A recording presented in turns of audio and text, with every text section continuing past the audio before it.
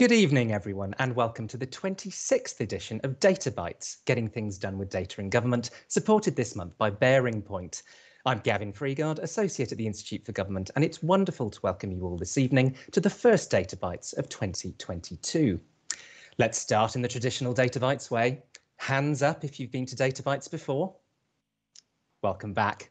And hands up if this is your first Data Bytes. Welcome.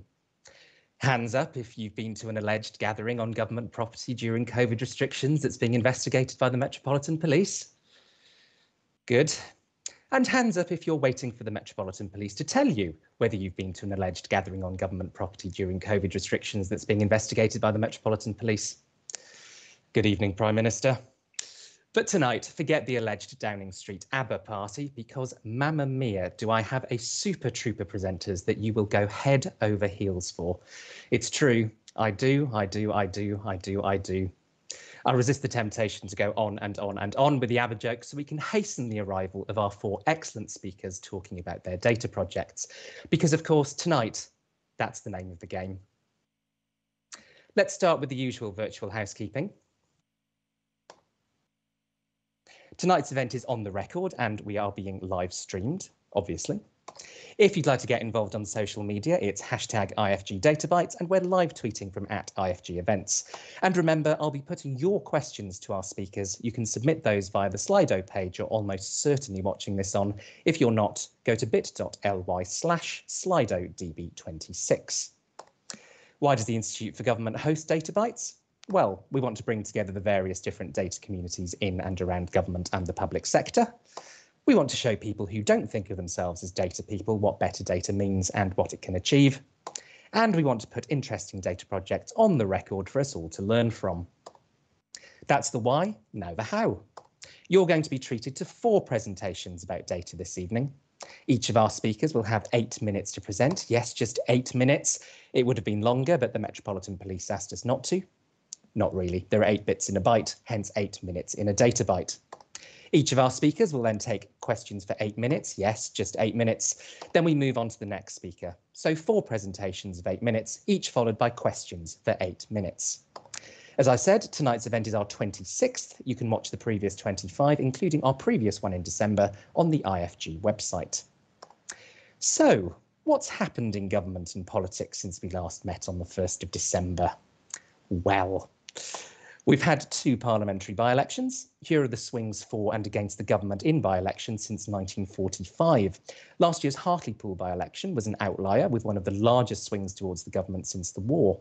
In December, Bexley and Old Sidcup was more like the norm, a seat the government held despite a swing against it, while North Shropshire was an outlier at the other end, the Lib Dems seizing it with a huge swing. It's now 91 days since controversial Commons vote let North Shropshire's former MP, Owen Paterson, off without punishment despite a standards report finding against him, arguably kicking off everything we've seen since. We've had 2 ministerial resignations. A week before Christmas, Lord Frost became the first of 2 Lords leaping out of government, quitting the cabinet over its direction of travel.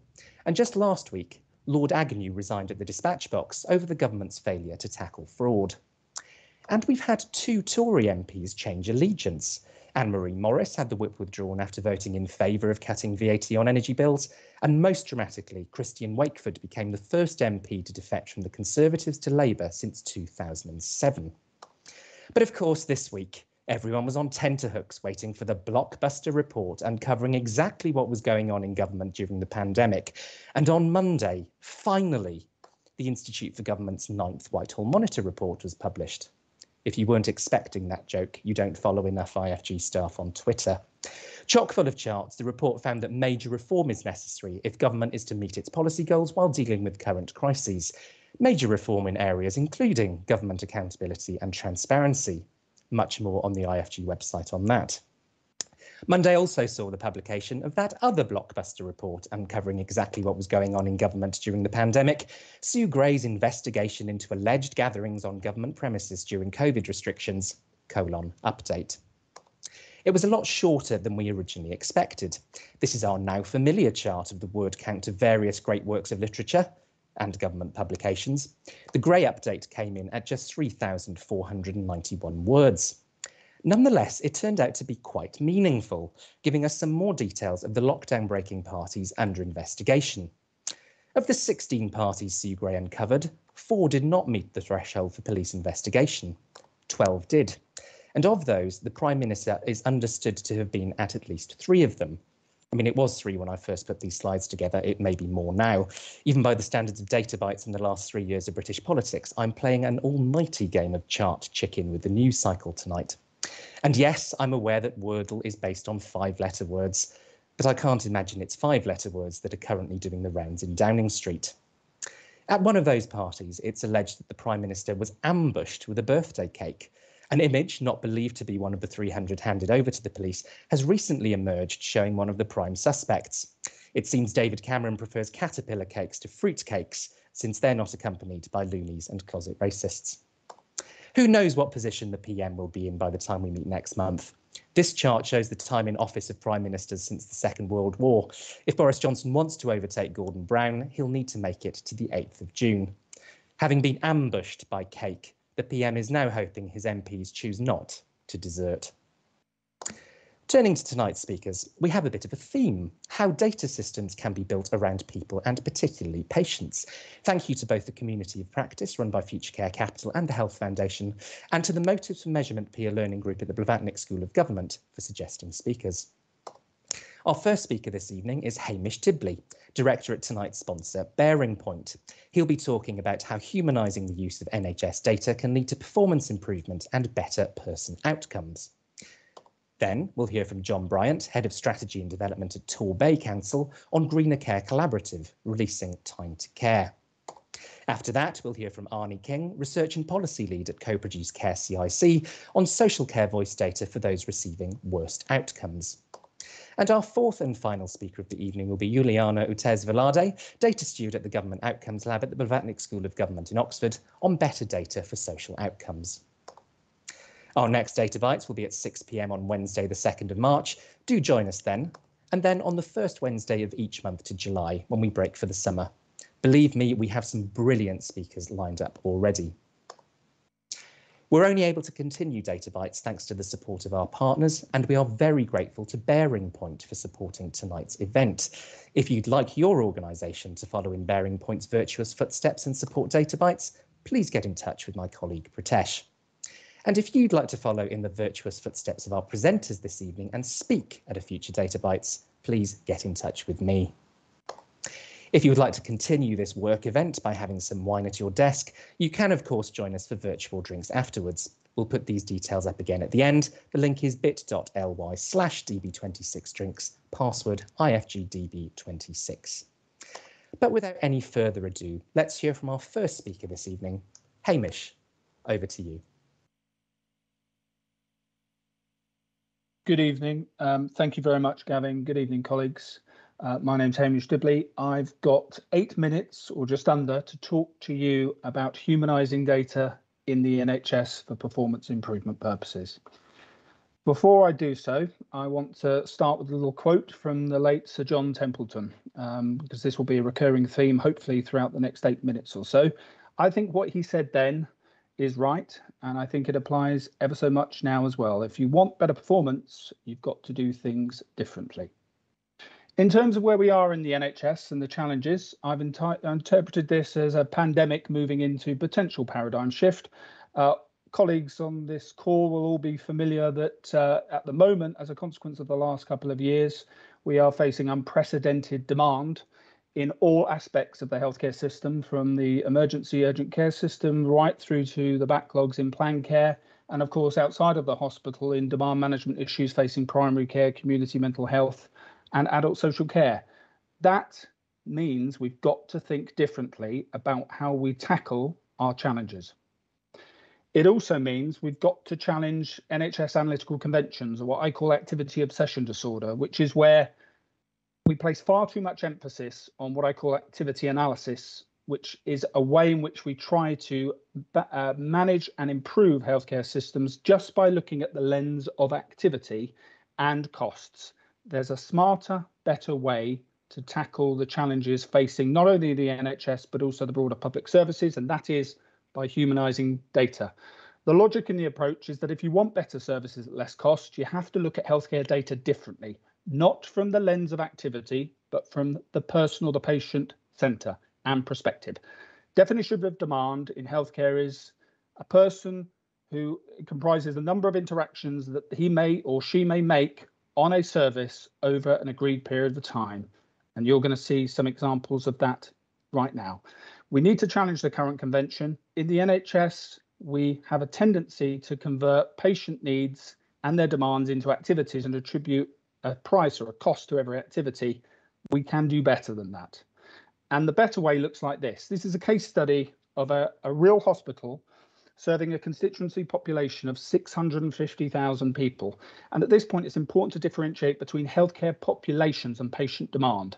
This is the means to intelligent population health management.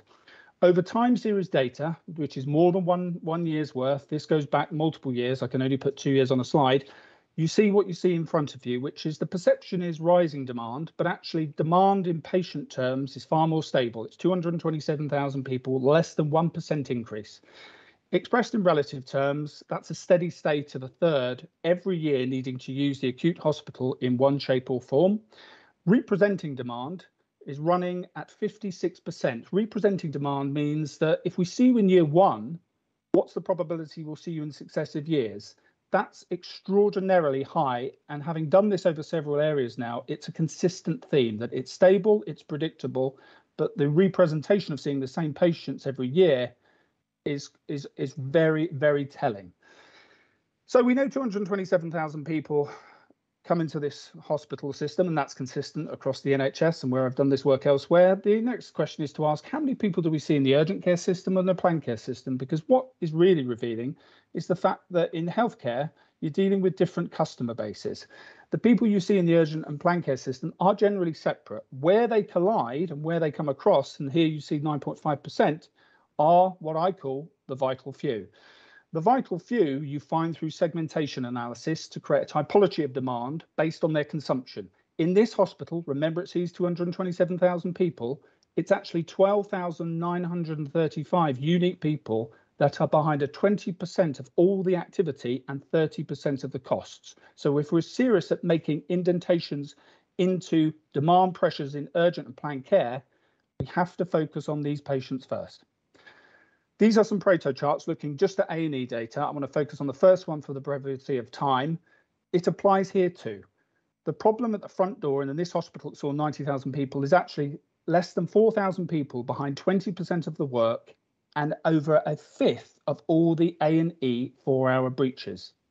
Extended into the beds, again, we see the same phenomena. The problem isn't rising demand, it's the vital few. 2,000 patients behind 45% of the non-elective bed capacity. And this is a reoccurring problem year on year. Move that over to outpatients and in planned care. You see the same phenomena. It's a different sector, same problem. Top 5% of outpatient demand this time is on 6,544 people responsible for approaching 20% of all the work, or as it says there, 31,000 separate work activities. That is extortionately high. A little bit about the vital few. It challenges common perceptions, this work. Half of them are under 65. They're not frail elderly. And tellingly, when you look at their use of condition profiles, you discover that 22% of the time that they come in, it is absolutely nothing to do with their chronic condition profile. So when we're thinking about healthcare populations, we need to have that in mind that, yes, every time they come in, we need to be conscious of understanding why they're coming in and relative to who they are as an individual, not just their conditions. And to conclude, by looking at the costs. The costs are a lagging indicator. The vital few here are estimated to cost this hospital in excess now of nearly approaching £130 million. The financial opportunities not only extend to improving performance against the targets, but also looking at the savings you can make and the reoccurring savings from a conservative base, as it's indicated there, 6 million, 13 million, 19 million pounds. It makes sense to focus on the vital few to see performance improvement. By way of conclusion and opportunities, Unlike patient activity levels, patient demand is far more stable and predictable, but as I've articulated tonight, it is grossly uneven and therefore needs to be understood. All healthcare systems suffer from high levels of what's referred to as representing or amplification of demand amongst relatively small numbers of their local populations, the vital few.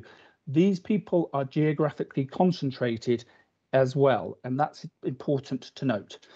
Moreover, when you extend the research and the data analytics out into the other fields beyond the hospital, you see that there is a strong association with these vital few patients consuming disproportionately high hospital care, not only in the acute sector, but also extending into the community mental health, adult social care, and primary care and ambulances too. So humanizing the data as part of humanizing healthcare is the means to intelligently and successfully tackling those principal performance challenges every local healthcare system faces. That's the means to achieving the healthcare holy grail. I'm going to conclude with a quote. It's important to note that all the problems that we face in our systems, the solutions to them are also in the system. We just have to have the right mindset and use the right methods. If I've made you curious tonight, here's some further information that I hope you'll take with you. Thank you very much for your time. I think I finished just on time, Gavin. I think you did indeed. Thank you very much, Hamish. Just a reminder to everybody watching, if you would like to put your questions or, well, put your questions to me for me to put them to Hamish, please do use our Slido. Those of you using the Slido to make further ABBA puns, I can see you. But do tell us who you are and where you're from as well. I think you may need to turn your camera on, Hamish, and then hopefully we'll be able to see you. Excellent. So we've got a question from Sam Smith from Med Confidential. Good evening and Happy New Year to you, Sam. He says this matches other similar analyses, suggesting the problem isn't lack of data sharing or patients having too many rights about data, but more that no one is doing anything with the analysis on the data that already exists. Do you have any thoughts on that? I would agree entirely. So part of this work is not only looking at what the problem is, you've just heard me talk for 8 minutes about that. So quantitative analysis can only ever tell you what the problem is. It can never tell you why, which is if I get invited, I'm fortunate enough to be invited back for another 8 minutes, I'll tell you the other part of the equation, which is some of the other techniques you use to deploy to understand how you actually then think about designing services that work effectively for these patients. Excellent, thank you. Well, I won't ask you to do another full 8 minutes, but I might ask a question which gets a little bit of that, which is, if you're a patient or a practitioner, what would a sort of humanising healthcare data revolution look like? How would it feel? What would it sort of look like on the ground, as it were? Well, it depends who you're asking. So if it's a healthcare professional, we'll start with that. It's about actually giving you the helicopter view first and foremost to actually understand the patients who are causing the pressure points in the various parts of the system. And that is as equally as important for a clinician as it is for an allied healthcare professional, as it is for a senior executive. At the moment, I think it was Stephen Dorrell some years ago when he was chairman of the Health Select Committee, he wrote a report talking about the system flying blind in the absence of intelligent information about demand. I would agree with him. But demand for me is person shaped. So it's about understanding who our customer bases are, who our people are, who our patients are, and then how appropriate it is that we're doing the nature of the activity, when we're doing it and where we're doing it. From the patient perspective, you will see a radical transformation in the way that we conceive and deliver of care. Too many times we face, and I've had personal experience of this only very recently, of failings in predictable planned care, for example, that shouldn't ever happen. So outpatient appointments that should be made that aren't made, cancellations of procedures at the last moment that shouldn't take place. Part of the reason why that happens is because, hopefully I've articulated that in the presentation this evening, we're trying to chase our tail by looking through the rear view mirror, by focusing on activity in the absence of understanding patients. Thank you. We've got another question from Anonymous. Good evening and Happy New Year to you, Anonymous. Is this cohort disproportionately sicker or with complex medical needs, or simply using the system more? And or is there a way in which these individuals could be treated in a way which helps them better and at lower cost to the NHS? The good news is the answer is yes, and it's been done several times. What we need to do is scale and sustain it and mainstream these approaches. So, as I said in the call, the presentation earlier, yes, they have more consumption than the average person consuming the hospital, but it isn't necessarily related to their age, because typically when you do this, you find that 2/3 to 50%, as in the case of this particular hospital, are under the age of 65. So they may be frail, but they're certainly not frail elderly. Where you have the frail elderly problem is in the back door, the inability to discharge. But even then, it's on really, really small numbers of the same people that keep pinballing around the system.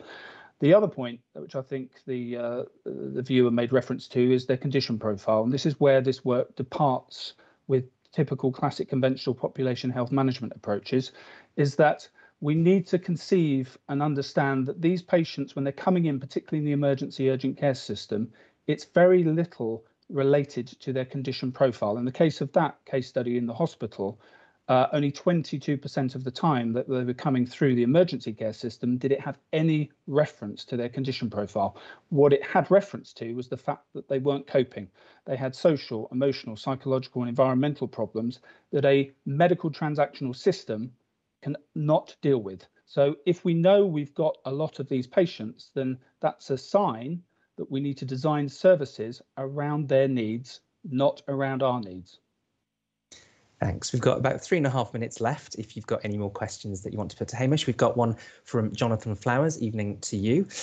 He says, I seem to recall that the work on Total Place a decade or so ago identified that the most vulnerable cohort with high demand for health were also demanding of other public services too. Any evidence for that from this analysis? And do you have any other data sets to correlate? I have the data sets where I've done the data work, and what Jonathan says is very true. I mean, it not only predates Total Place, but I also tend to remember under the Cameron years, the Troubled Families agenda. The problem with both of those initiatives, and I was at the time working in local government, was it was a problem of method. The way we sought to actually understand and then improve from the findings we gleaned was actually the problem. We incentivized the wrong behaviours. Where I've done this work in adult social care, the read over is very, very high, and we have the same problem there.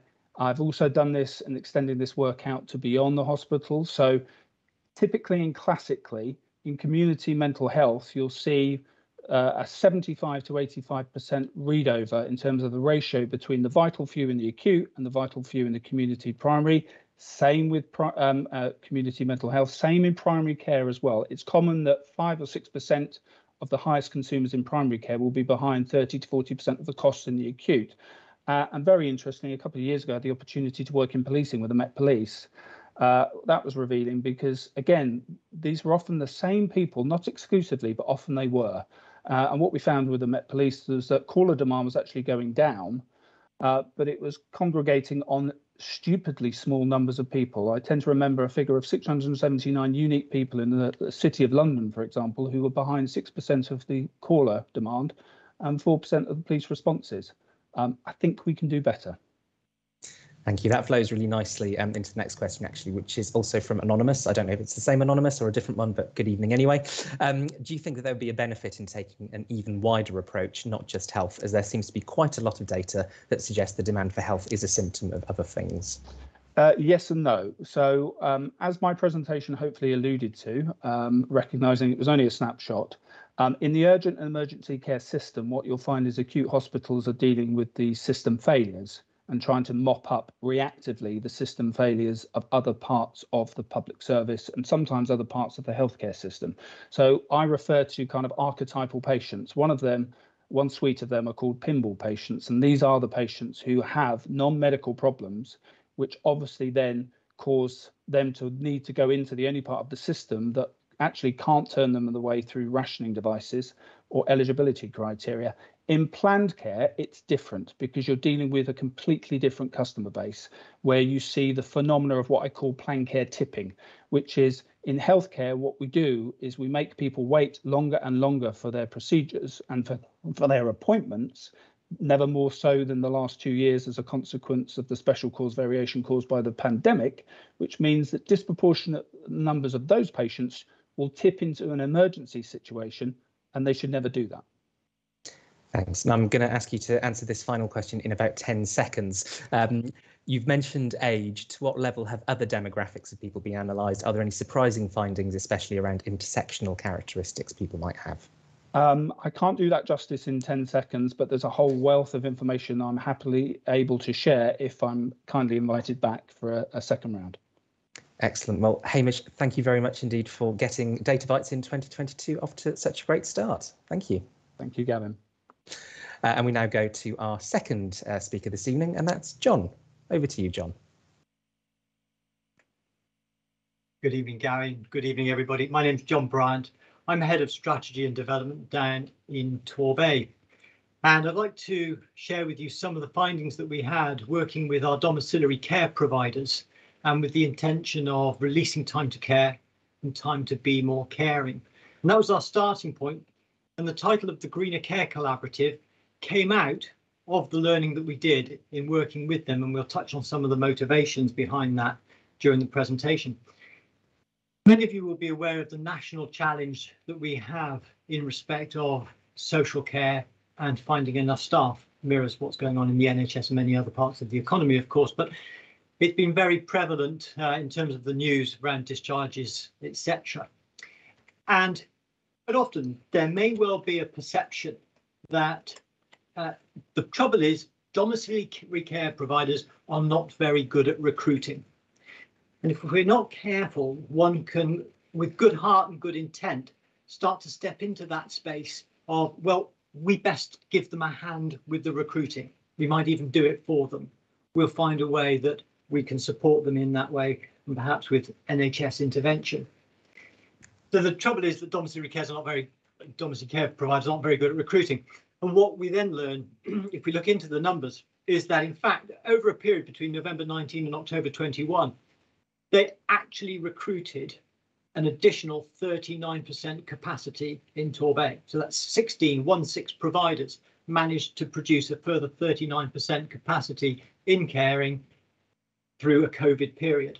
In fact, they peaked at 48.5%. The challenge was that the demand for services grew by 47%.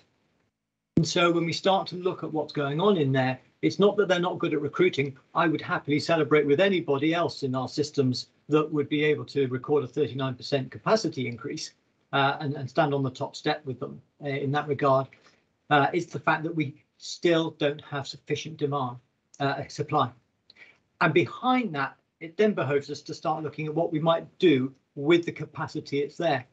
So what we looked at, and what you can see here, is a little outline of Torbay, which is an area, 3 towns, Brixham, Paignton and Torquay, that's down on the southwest coast in Devon. And it's got a perimeter of 75 miles, 75 miles all the way around. That's pertinent in as much as when we start to look at those smaller areas within that space, in the darker brown areas, you'll see that there are 11 providers servicing one small area. In the lighter brown ones, there's in fact 10 providers. So what we find is that we've got a whole host of people servicing the same area.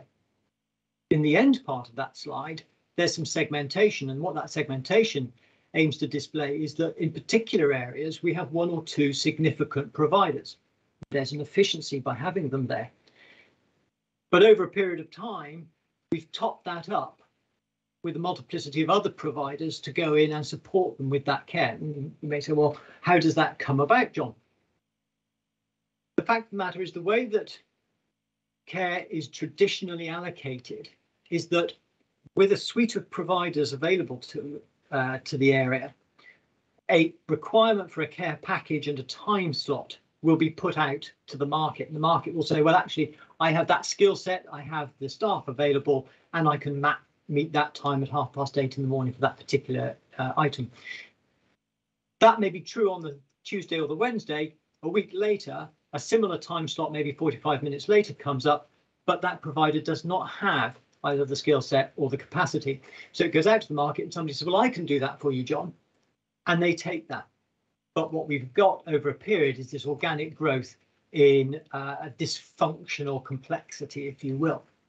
So what might it look like if we started to get a bit smarter in helping people to manage their efficiencies? Well, what we looked at was initially over a 10-month period, and with the support of our providers, we've extended that to 20 months. What we've identified is that in a 75-mile perimeter radius, which I said was going to be important, they travel over 832,000 miles a year to deliver the care. That's 16 providers. It's costing the system £250,000 in travel, which could be better deployed in training, well-being, and more face-to-face care. But even more importantly, we're losing 41,000 hours of face-to-face care time. And these people didn't sign up to be multi-drop delivery drivers, they signed up to be care providers. So they're really keen to do that. So what might it look like if we start to get a little bit sharper in terms of how we can organise that for them? And we set ourselves a target of 12% saving on travel. And what we recognised was at the moment, they're travelling almost twice to the moon and back every year, which is just outrageous. With a 12% reduction in travel, we would be able to achieve something that would be the equivalent of 4 times the circumference of the Earth. And we wanted to use this data in a way because this speaks to hearts and minds.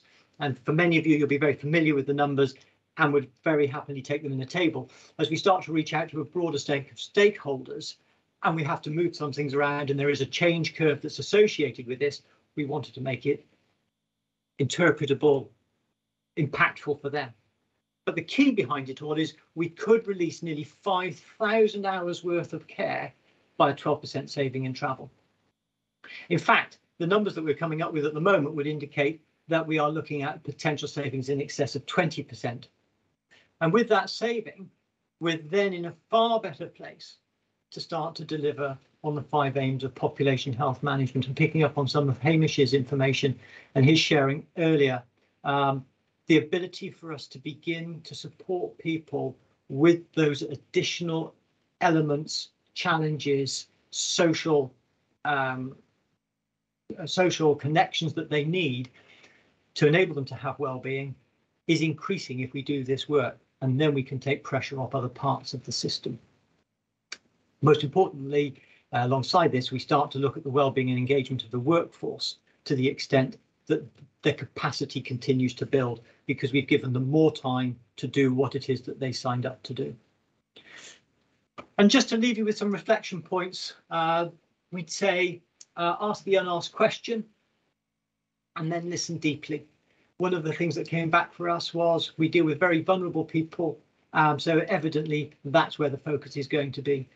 But what came out for us is you can never underestimate people's motivations and desires. And the Greener Care Collaborative was born out of a real commitment to make life better, not only for those that we serve, but for those of the next generation as well, and who in their own right would be serving that population. That's it from me, Gavin. Thank you very much. Thank you very much indeed, John. For those of you who would like to, remember you can use Slido to put your questions to John. If you're not already watching on Slido, then go to bit.ly/SlidoDB26, capital S, capital DB. And I think if you stop sharing your slides, John, we'll be able to see you perfectly. Thank you very much indeed. We've got questions coming in already, so let's start with one from Jonathan. He asks, how do we improve the culture of data use in and around social care so that this sort of analysis, which to, for instance, operational research types might seem quote unquote obvious, becomes a commonplace? And he says that is not in any way to take away from the pioneering work that you and Torbay are doing. For me, it's about trust. So one of our reflection pieces at the end was about trust. And candidly, Jonathan, it's about, John, do I trust you to do something useful with this? You know, in the old Jerry Maguire phrase, it would be show me the money. And that's not about the providers. In this case, it's show me the activity. What is the decision that you have made or that you have facilitated, and the change that you have brought about that recognises that there is potential in here and that you have facilitated collaboration, coordination. It's not for you to deliver, but it's for you, John, to bring that about. And I think where we are able to engage with a wide range of stakeholders to show how we can use data to better support better outcomes, then we start to get people to say, well, I can now understand why it's important for me to input it. So one of the things that we talk about is volume and quality. You can increase the volume, doesn't necessarily mean you get any better quality. Or you may get really good quality, but you just can't get sufficient numbers to put that in. And so when we started off on this journey 20 months ago, it was building on a platform of collaboration that we built up over the last 3 years with some pretty dedicated work on demonstrating that as a combined collaborative, that we were a totality in terms of providers looking after their staff, commissioners looking after the providers, that we felt we could do something about this and that this was worth the endeavour. What we're now looking at with this data, and it speaks to the little moon and the world and all the rest, is how we start to now communicate that to a broader audience so that they can come on the journey. And one of the things that we did with the Health Foundation was the commitment to hearts and minds. So it's not just about the numbers, John, it's not just about your measurements or metrics, it's not just about your finances, it's what it means to me. And I have a responsibility in the system as a patient and a client, John. Yes, I'm getting my care, but actually now what I understand is that there's a lot of people that are not getting care and require it. And that, whilst it may be a little disruptive for me in the short term, I can now see how important it is for me to go on that journey with you. And yes, I'm looking forward to meeting my new team. So it's that trust building, give them the explanation, provide the vision, support them, shallow the change curve, and do it and make sure we communicate in ways that are both timely and understandable by those that are receiving it. Brilliant. Thanks, John. We've got a question from Anonymous. Do you join up your buying with neighbouring authorities so you aren't paying 2 different agencies to travel to clients who are neighbours but have a council border down the middle of their street?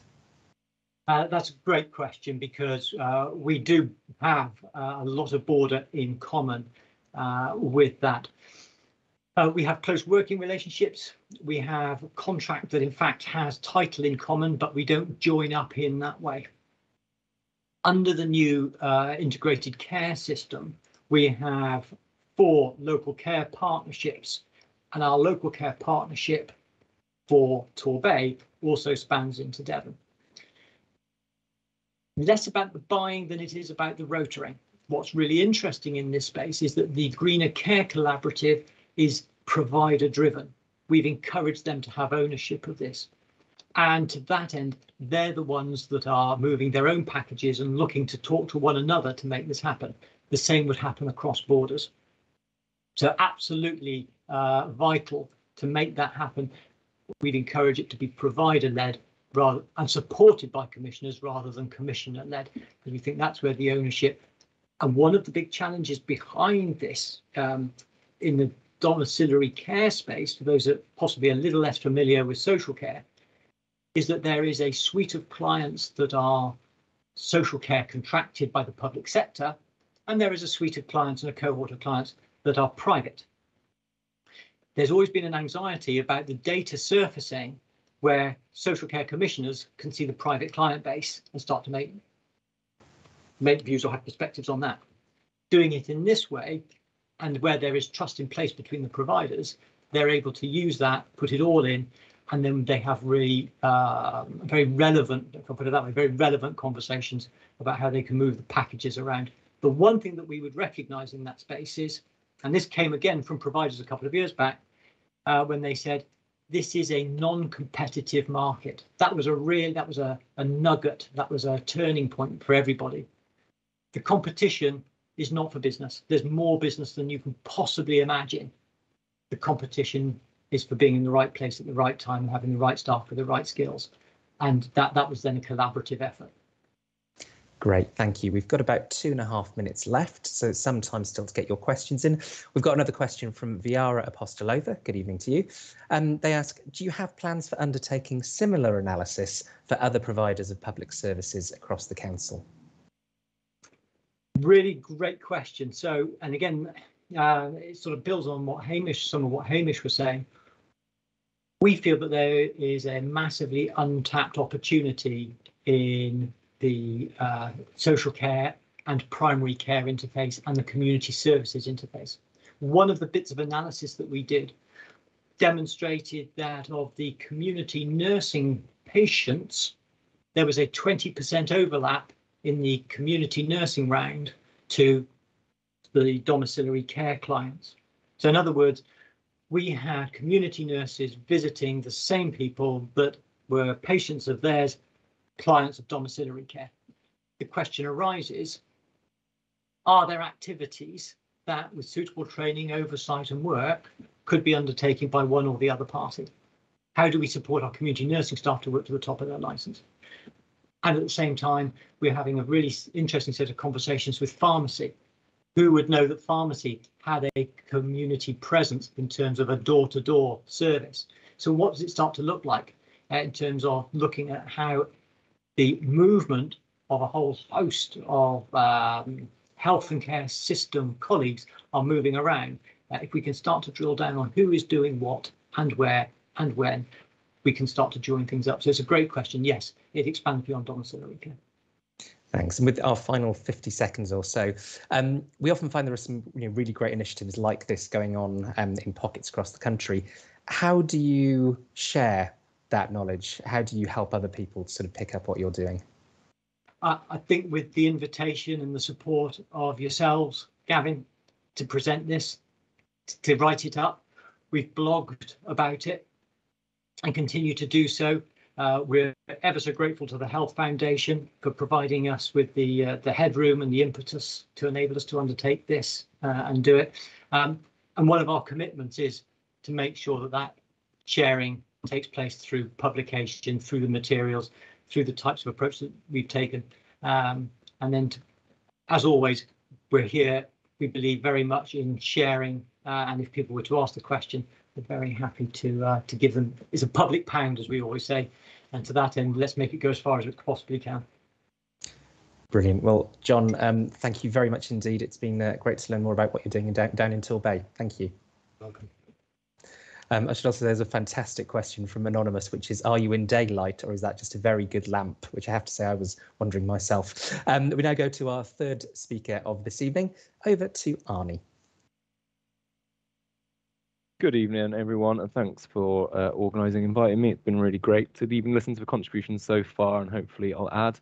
I am on theme as though it was planned, but I will also hopefully go into quite a bit of detail in answers to the first question in John's presentation there. But my name's Arnie. I head research over at Manor Community and Co-Produce Care. Manor Community is a fairly conventional care provider based in Bristol.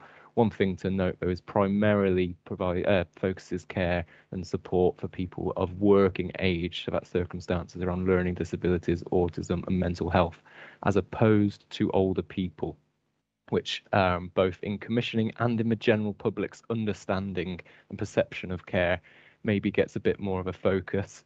But it's really, really important to understand that we already know about a third of people accessing care are working age, and it's related to intellectual disability, and that's with the big inspectors like CQC releasing regular sort of policy and reviews that show that the care and the reach, the quality and the reach of services is stopping people accessing good quality care from that group. We're also facing a crisis in social care, both for workforce, which I'm glad John really tackled that conception that it's the provider's issue to try and promote, recruit more people when actually they're doing everything they can and doing very, very well. But it's what are you recruiting people into is the answer. We've started Co-Produce Care in the last few years, as I've worked at Manor Community, to be a democratic network for care at every level. So we've been running sort of policy work or media and forum kind of activities, and it's all been sort of supported by projects I've led on improving tech in social care. That's been everything from paperless systems up to sort of Microsoft Teams for work communications and things like that. The big things to know from that experience, though, is both the opportunity that exists to improve public understanding and sort of policy understanding about that need to recognise and reward care and care work as being an advocacy service for people of working age who have faced barriers to independent, confident life. So that's not sort of standardized, repeated issues that could be obviously very, very complex related to palliative and end-of-life care, but each person's life has to be walked through with care, and it's currently not structured to be recognised and rewarded to do that. So I'm going to talk about a project we've been coming to the end of now, which is to test whether machine learning can be used accurately and effectively to understand the feedback data based on text from people who have learning disabilities, autism, and mental health. That's to achieve a few things, but I'll talk about that as we move through the presentation. Hopefully that's moving along. Oh, yeah, just took a second. Great. So a big thing is worst outcomes. That was the Health Foundation's remit, but with conversations with multiple local authorities, we obviously agreed that it's the group that I've given the reasons for there. And then we're seeing, one, do the tools physically understand that group? If you start using automated analytics to understand the voice of that group, does it work on one level? We're also putting in demographic sort of factors so we can compare age, gender, ethnicity, location, type of service, type of setting, all of that to do a couple things. One, see what those groups say. If that differs, that's an important note, because we understand that group more. We understand how we can improve care services so that it reaches and follows that group throughout their life. But two, we also know can also start to see if those sort of more issues around inherent bias that might exist on top level algorithmic analytics, whether that will affect the use of this tool in care. But that third point is why we've got involved, and that's been the lead of what I've been doing for the project throughout, and that is how do we actually implement these changes, implement these tools, implement these innovations. So exactly as John was saying there, it's not a top-down change that comes from people who know all about these tools and are saying, yes, that's great, get them in, do it, that's obviously the future. How do we, even for people on the ground who would agree that that's the case, but just don't trust that that big change is worthwhile or worth learning all the new skills, as we said, especially at a time when the workforce faces so much strain. It's interesting to note that we've had at every level of engagement and co-production, from people accessing care, frontline care workers, all the way up to commissioners and local authority representatives, both ends of that spectrum, both the sort of worry that a big change like this isn't the right thing to just bring down the line and be a bit of sort of intimidated by the tech, all the way to the other side, which is a very sort of dazzled, oh, the computer will do my job for me, I'll press enter and I'll get all the answers once a year and that's all done for me. So we're tackling that by what I'll talk towards the end as a blueprint of how to implement this on a regional level that will empower social care and the people who access it. Just a quick note on who else has been involved. So obviously multiple local authorities. I've just put in Bristol there as a sort of representation. We've also had an expert data analytics team whose history is to work for councils and governments and be that sort of third-party analytics expert. But also we've brought in key stakeholder partners. So these are providers like us at Manor Community who have that reach to the ground, but can also target certain demographics in the wider stakeholder group, so that we can put in those comparisons about what they say and whether the tools work particularly better or worse for that group, and if that's a note. Right, so I put what will success look like, because we don't actually finish for another few weeks and hand everything in. We've had initial tests and things like that to talk to now. But what the top line is that the tools themselves are very accurate in interpreting and representing recommendations for change based on basic feedback data with people with learning disabilities, autism, mental health, saying what's good and bad about care in their lives. These tools do the job. We know that because local authorities have released their conventional, official, full-scale sort of quality assurance results during that time, and our results are, tentatively, until we hand in, of course, draft version, are reflecting that, mirroring exactly the kind of things those people are saying. But what we are now completely filling out is the representation of the co-production we've based all the way through, and that is covered here. So research report will talk to the technical level, the data set will be available for others to look at that information and maybe put their own analysis in.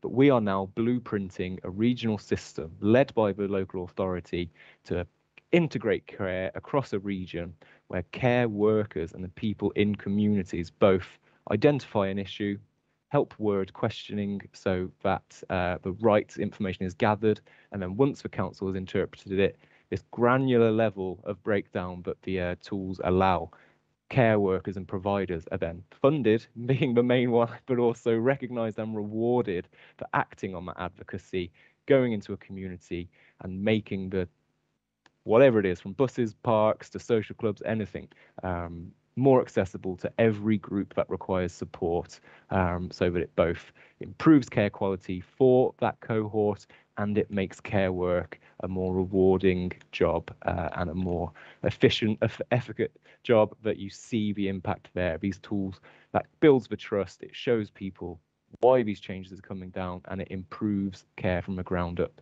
using it. I think that's my time, so I'll stop sharing there. That was, yeah, hopefully got through most of it. I think there's a few points I missed there, but look forward to hearing some questions now.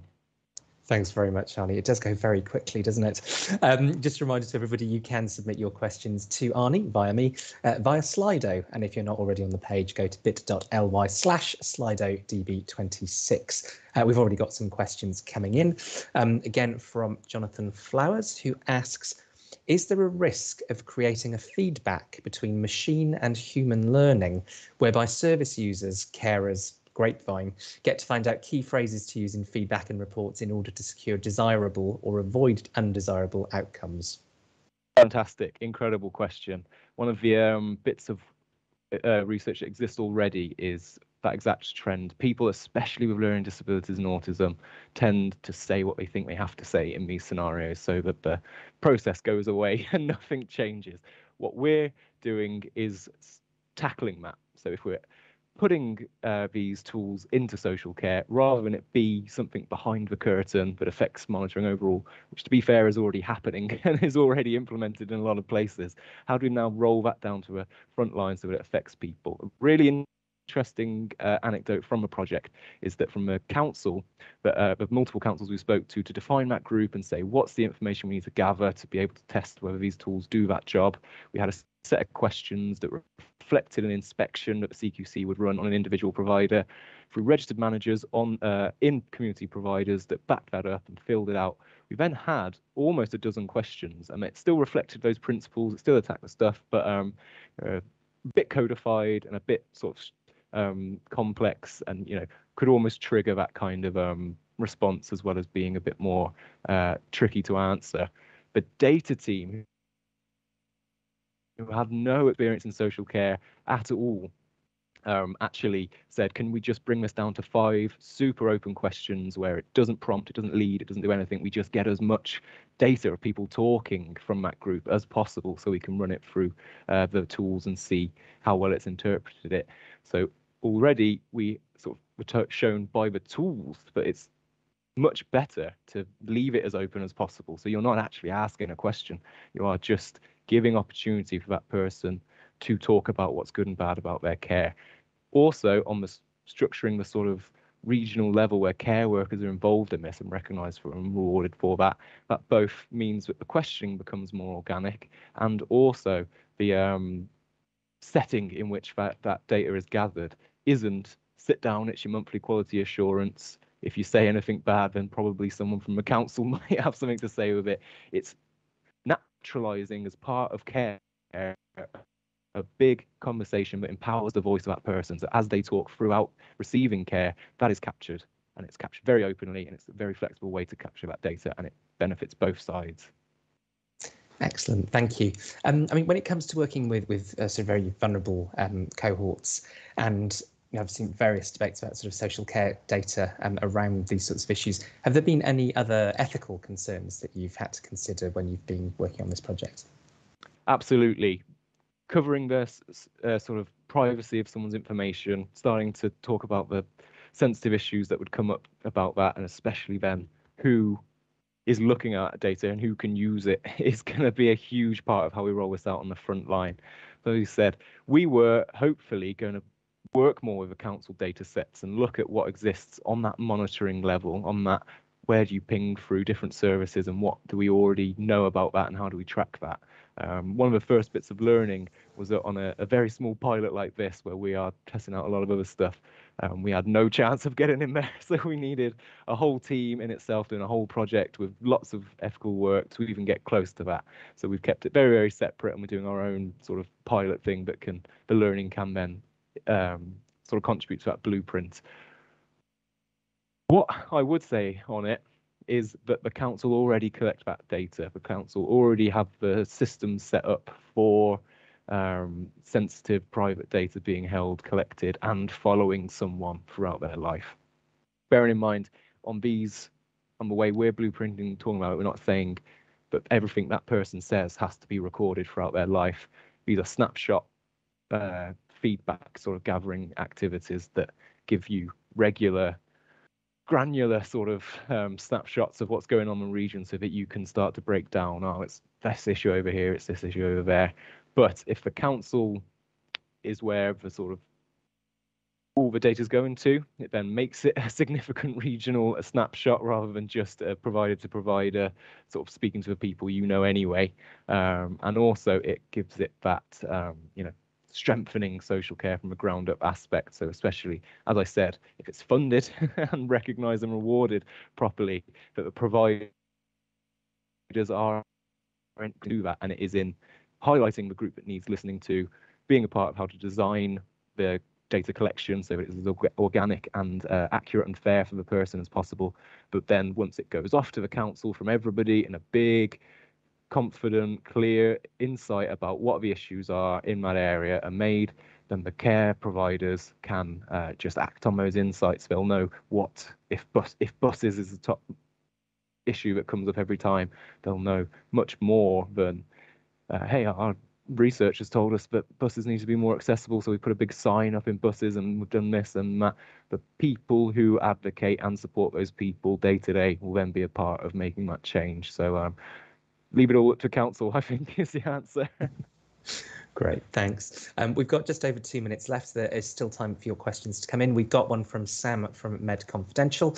He says Department of Health and NHSX often look to spend millions on a shiny Google AI rather than supporting care providers.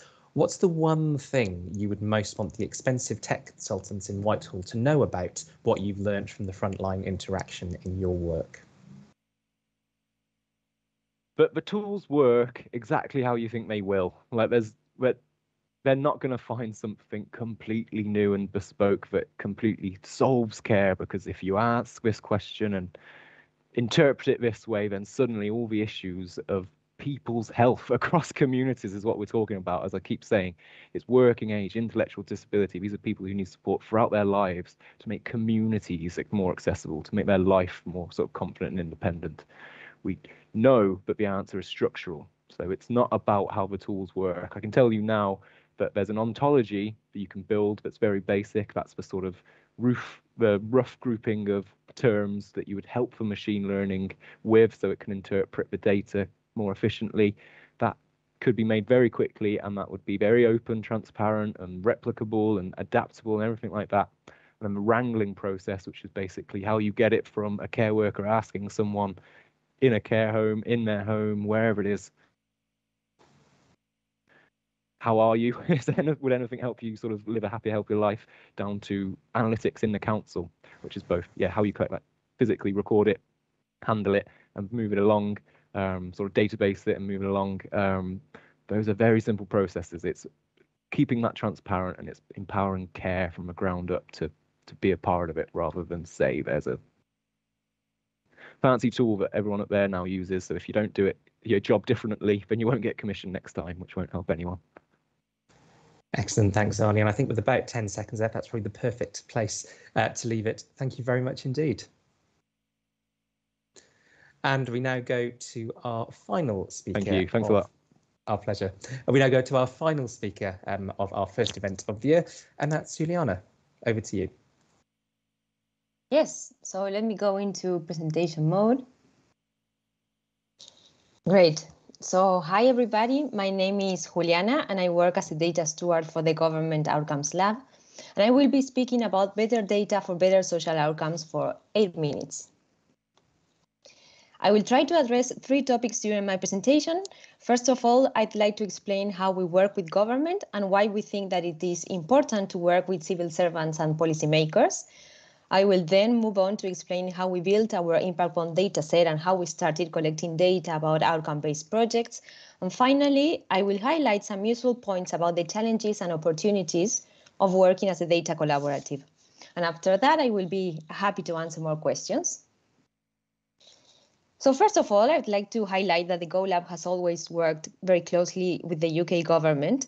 Since the very beginning, the GoLab has been a partnership between the Blavatnik School of Government and the UK government's Directorate for Civil Society, which was formerly called the Office for Civil Society and is now called the Civil Society and Youth Directorate, located in the DCMS. These type of partnerships are incredibly unusual, and what is really exciting about this one is that DCMS and the GoLab develop a joint learning agenda and a joint research agenda. So this agenda has 2 very important dimensions. On one side, the agenda is very connected to real policy challenges, but at the same time is rooted in rigorous research. And this is why getting data about these projects and these new approaches to public services is key for us. I will not go over all our research questions and learning interests because there is not enough time, but I will summarize them saying that we are interested in understanding how different sectors can work together to generate better services, better social programs, or better social outcomes. The GoLab tends to refer to this partnership as cross-sector partnerships, but this is just a fancy word to say that we want to understand how the public sector, the private sector, and the third sector can work together. And this question became very relevant in the last years because there was a shift, a very important shift in the way that some authorities were commissioning services. What you see in this slide is a theory of change that I'm going to use to explain this shift. So the usual way of commissioning a public service involved a service provider that was very focused on the input part. So you would hire or contract a service provider, and this service provider is contracted to develop an activity. After this activity, the service provider would receive a payment for the services. And then you would expect that those activities would generate some kind of outcome or some kind of change in people's life. But outcome-based commissioning is different. If you are doing outcome-based commissioning, it means that you are very interested in the outcome, not so much in the input, not so much in the activity, but you are really focusing on the outcome. And you really want to make sure that your project has a positive outcome in people's life. So then you are contracting for the outcome and you are not contracting for the activity. And this means that your contract with the service provider, maybe it doesn't have specificities about the activity. It doesn't say anything about the service that the provider needs to deliver, but it does say very clearly what are the outcomes and the objectives that you need the service provider to achieve and how much you're going to pay for those outcomes, not for those inputs. As you may think, this sounds very good in theory, but in reality or in practice is very difficult to implement. It's really hard to start working on a social program if you don't have upfront capital, especially thinking that you're only going to get some money after you prove that you generated a positive social outcome. And this is why the idea of social impact bonds became so popular in the UK in the last years. Social impact bonds are a special type of outcome-based project where there are 3 key actors. So we have beneficiaries in the middle of this triangle who have complex needs and those needs need to be addressed. We have a service provider that is going to deliver a service. We have an outcome payer or an outcome funder who's going to pay for those social outcomes. But now we have an investor. The role of the investor is to provide upfront capital to this service provider, so this provider can start working on the social program. When the provider finishes the activity and can prove to the outcome payer that they achieved positive social outcomes, according to the previous contract, the outcome payer is going to pay for those outcomes. Then the service provider will get some parts of the payment and the investor gets some return to the investment. And this is how social impact bonds work. Again, in theory, this sounds great, but there are many things that we don't know about how this works in reality and what are the challenges of implementing such projects.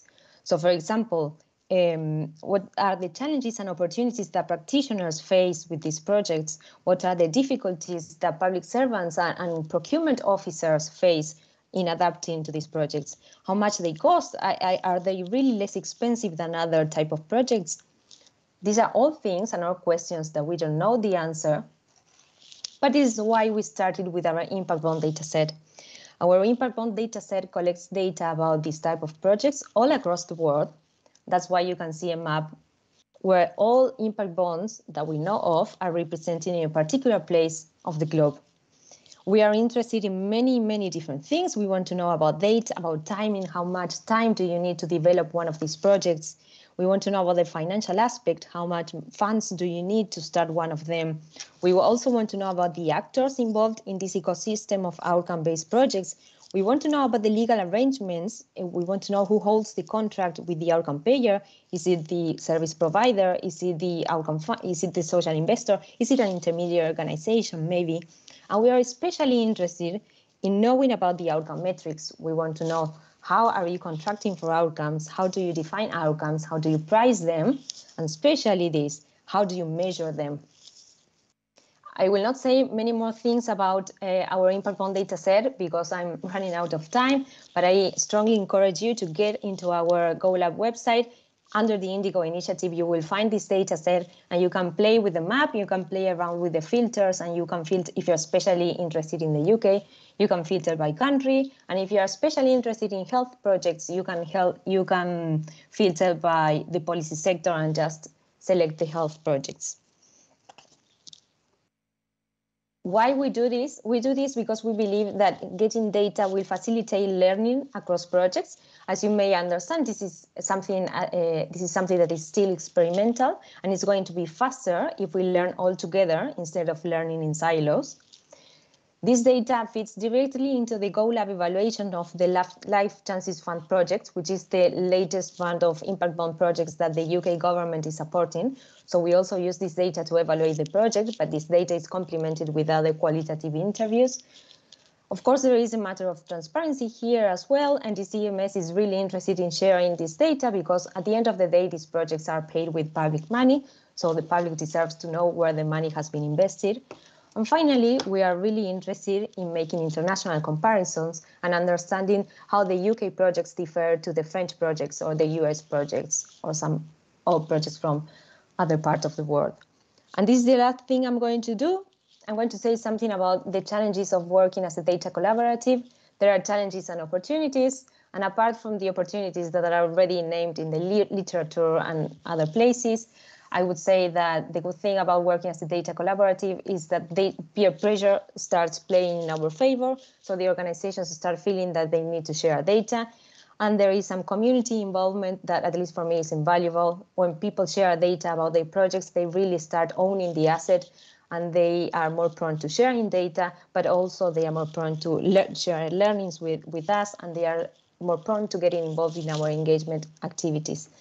Of course, there are some disadvantages, and I would say that some organizations are more willing to share data than other ones, and that's why our data may be patchy and it's imperfect, but we are working on this, and we need to address this by having different strategies for different type of organizations. I'm going to stop there because I know I'm running out of time, but I'm really, really thankful for Gavin for inviting me here today, for letting me share my experience. And if you need to connect with me, here's my email. I will be happy to answer questions later. Fantastic, Juliana. Thank you very much indeed. And quite a different spin, I think, on the sort of theme that we've been exploring today. Just a reminder to everybody watching, if you would like me to put your question to Juliana, then go to the Slido, which if you're not already on it is bit.ly/SlidoDB26, capital S, capital DB. You mentioned during your presentation about that sort of building cross-sector partnerships. How do you go about doing that, specifically around sort of data? Well, that's a really, really good question. I will refer to something that the previous speakers already mentioned, which is trust. I think that the key for building a data collaborative, which relies on different organizations sharing data, is building a trustful relationship. because they really need to trust us to host their data and to share it with the wider community. So trust is key. And how you build trust being open and making sure that your data set and your data infrastructure has all the requirements and all the data privacy protections and all the quality protocols in place are the right protocols for the right data. So I think it's all about building a trustful relationship with the ecosystem, which we are on our way, and I think we are doing that. Excellent, thank you. We've got a question from Sam from Ed Confidential. Is there an area which you think is underexplored with the potential for large benefits? I would say I've seen many impact bonds, not so much about environmental. I haven't seen many environmental impact bonds. I would say that's something that is underexplored. But I think that there are more of those coming up. I've seen many of them, or some of them happening in Canada, and some organizations are starting to try this new idea of having an impact bond or some kind of result-based financing instrument that tries to deal with the problem of climate change. So I think that's the new thing coming up. And I think that's the new thing where this ecosystem is going to start paying attention to. But I think that's the main thing. Climate change is what is coming next. Excellent, thanks. I think that's been a theme that's starting to come through in various DataBytes presentations as well. We've got a question from Jonathan Flowers. He says it's a little frustrating that because social impact bonds involve private investment, they demand very much higher standards of proof of effectiveness than many other policy initiatives. Shouldn't governments simply take a bit more of a chance on investing in early intervention? I'm not so sure if I can answer this question, but what I'm going to say is that social impact bonds are just one type of outcome-based contract and result-based financing. So this the idea of having the involvement of an investor is something that many people discuss.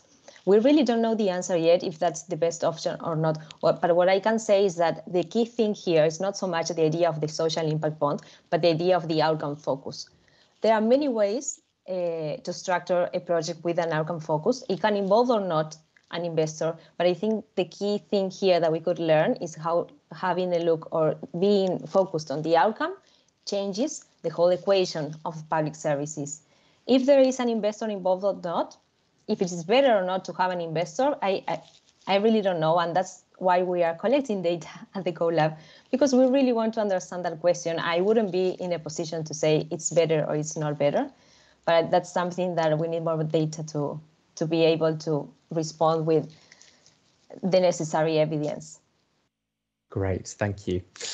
Paul Marshall, and sorry for not getting to your question on previous speaker, Paul, says, great to see the use of a logic model and trying to get people to focus on outcomes. The really hard thing with commissioning for outcomes is that, by definition, outcomes are subject to externalities. You can't attribute an outcome exclusively to the commissioned inputs. Are you overcoming this in your work? I think that's a great question, and it's a question that the whole literature about outcome-based financing is trying to understand. And there's something else that I want to say and I want to acknowledge, which is, of course, we all want to measure outcomes and we all want to focus on outcomes, but outcomes are really, really hard to measure. And sometimes it is preferable to focus on an output because you can measure, you can be sure if a service provider produced an output. But it's really difficult to measure an outcome. It's even more difficult to measure impact. This is a really, really big word. I don't know if, at least me, from the data point of view of this, I really wouldn't say that we have an answer. I know that the GoLab research team, which is evaluating the latest round of impact bonds in the UK, the one supported by the Life Chances Fund, is trying to understand this question. But from the data point of view, I don't have an answer yet. And I think it's going to be a while until I have an answer, because we need to wait for these programs to develop, at least for a while, to see how much we can compare outputs and outcomes. And just one more thing that I want to add is we speak a lot about outcomes, but it all depends on how you define them. And sometimes we define outcomes in such a broad way that it's really, really hard to measure them. So again, a lot goes into the definition of these outcomes and a lot goes into the description of these outcomes in the contracts that these different organizations are signing. Thank you. Do you find that there are very different approaches in different countries to how they think about these sorts of questions and the sorts of things that you've just been talking about?